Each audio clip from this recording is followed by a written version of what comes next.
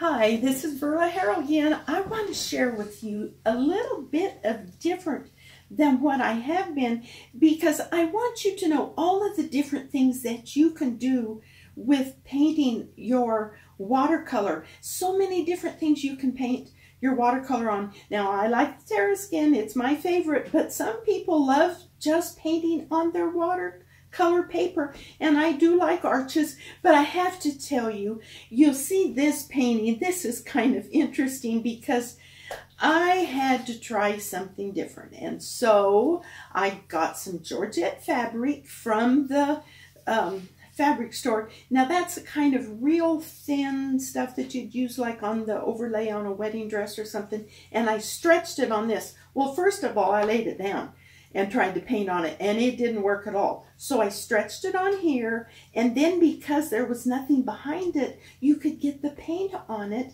and this is the thing that it came up from. Now I had to do several coats, very, very, very, very lightly, not too much water, and so it took several coats to get that, but I think it turned out pretty nice. I like it. It's kind of been a favorite. Now I want to tell you, I usually use 140-pound cold press watercolor paper. Now, so that's what this is. Now, this is Bristle board. Now, it's no more than a board. Why they call it Bristle board, I do not know.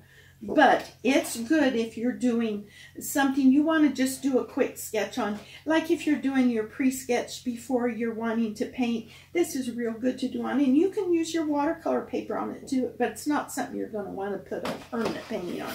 Well, now this is 300-pound watercolor paper, and I have done things on it.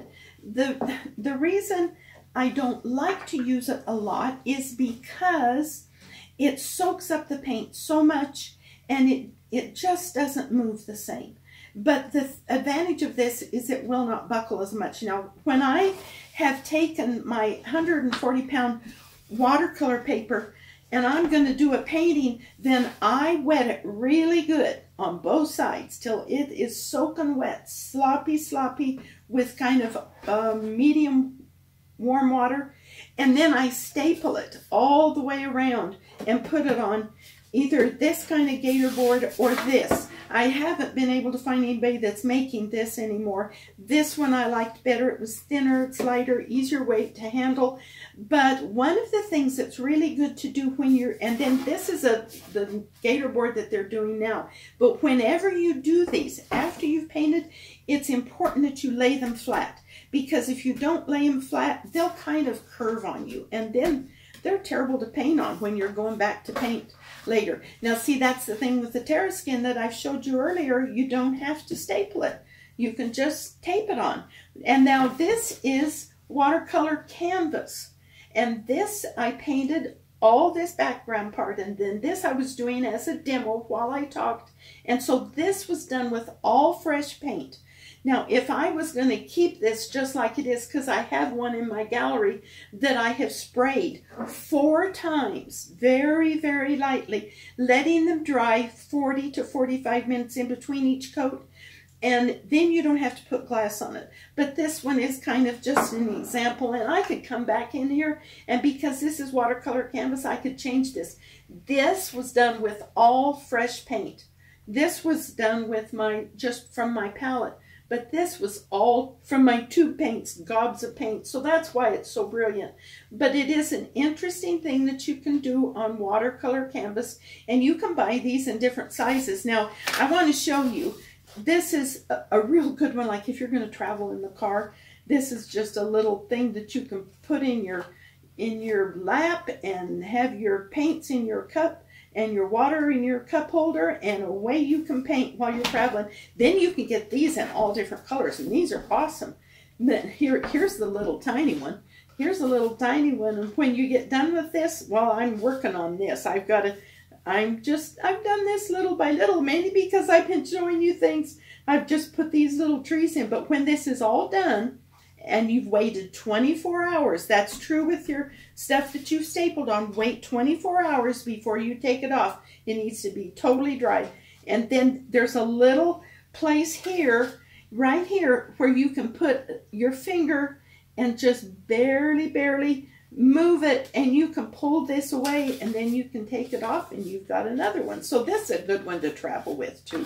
But this comes in all different sizes, and it's good to paint on. Now, when it's a heavier thing, but you can have them in different sizes. Oh, and then I love to do plein air. I love to do plein air, and so this I did out in the country at a person's place, and this was their yard, and the mountains were so pretty and the clouds in the background. The thing about the watercolor, this is watercolor board, and this is by Strathmore. And a lot of places don't carry this watercolor board, but don't try illustration board. It's just not the same as watercolor board. So the watercolor board is best to paint on. And the thing about doing this when you're out and the wind's blowing or something, this is so much easier to handle. And you can paint with this thing sitting up like this, because it's not like Terraskin. It's not going to run. And there you can work over here a little bit, and then when that has lightened up too much, you can work over here and then come back and darken it up. This is awesome. And the reason I have two of them here, well, I thought I want to be prepared. I may want to paint something else, just flowers up here from her garden. So I fixed it so I could paint both things. Well, I ended up spending my time just painting on that. Now I want to show you how you can get watercolor canvas. You can get watercolor canvas in tablets of different sizes like this, and then you can just cut them and do little pieces or big pieces, whatever you want to do. So watercolor canvas comes either in the stretched canvas like this, or you can get it in this. It's a little bit more of a challenge to work on than it is on your watercolor paper. I hope you've enjoyed this today. Thanks for watching. We'll see you next time. If you enjoyed the video, give me a like, and I'd appreciate you subscribing to my channel. Thank you.